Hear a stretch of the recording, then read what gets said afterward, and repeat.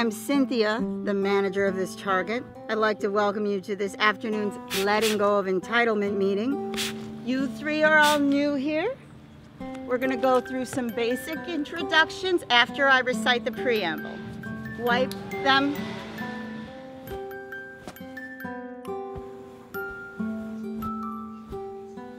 Karen's Anonymous is a fellowship. What's going on here? This is absolutely unacceptable. I have my lawyer on speed dial. He and Trump are great pals. This is canceled. Yeah, cancel. Cancel. All right.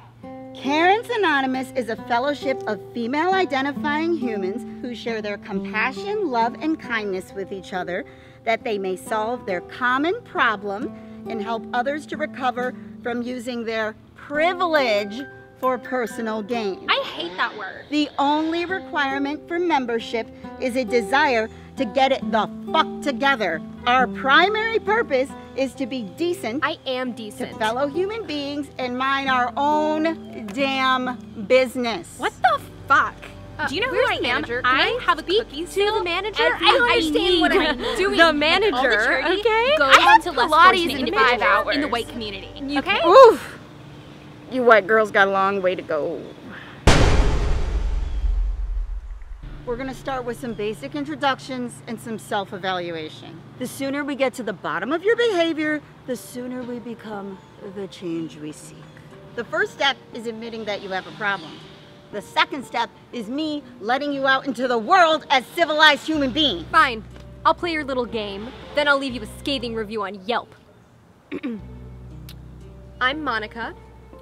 And I guess I'm what you would call a Karen. Hi, Monica. Hi, Monica. I don't even understand what I'm doing here, okay?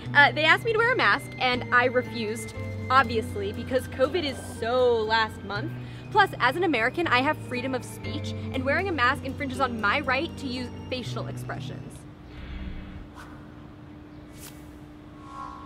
I asked for a manager and got sent here. This is illegal detainment. Thank you, Monica. Actually, as the manager of this target, my employees followed protocol perfectly. Who's next? Actually, me.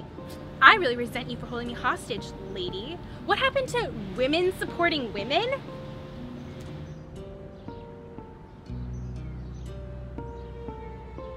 And why do you just assume that I'm entitled? Is it my $40,000 Rolex? For starters, you walked into the store screaming all lives matter for no apparent reason. Yeah, because they do. You know the rainbow flags in the parking lot? They really irked me. This is America.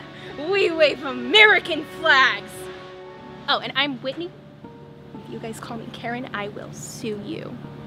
Oh my God. Hi, Whitney. Hi, Whitney. Hi, Whitney. Whitney, have you not left your house in the last 50 years? The rainbow flag represents the LGBTQ plus community. Yeah, well, who's gonna fight for their freedoms? Huh. That's a great insight. Your sense of compassion is starting to show. I'm starting to experience a tingly sensation in my chest. What is this?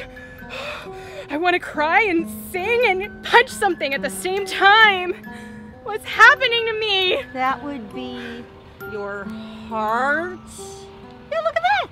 It's actually doing something other than pumping blood into the rest of your body. And last but not least, why did you feel the need to call the cops on a black man for merely standing next to you in the store? Because I didn't appreciate the way he said, "Excuse me." You tell him. Whoa, I think he was just trying to be polite.